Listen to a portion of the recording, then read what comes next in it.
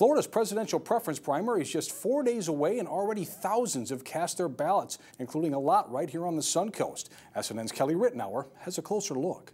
Present your photo ID.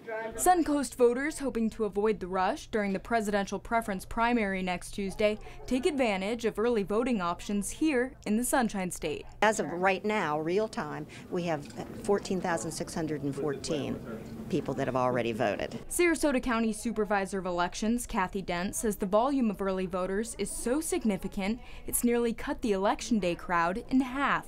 I think between absentee and early voting, we'll have about 50%, and then on Election Day, we'll see the other 50% roll in.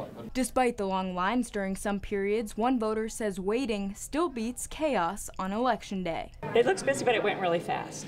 I mean, we were only standing here maybe 10 minutes. Just beyond this poll distance marker, we have campaign supporters from both sides of the aisle who are hoping to make a last-minute impression on early voters.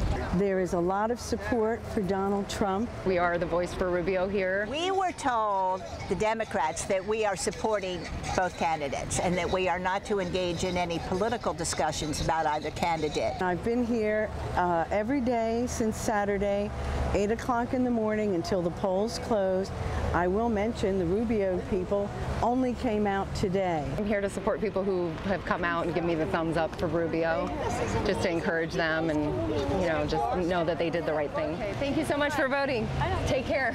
Dent says she believes the excitement generated by both parties has attracted more voters to the polls. I'm thinking that this is probably going to be one of the highest turnouts that we've had. Reporting in Sarasota County, Kelly Rittenauer, SNN, the Suncoast News Network.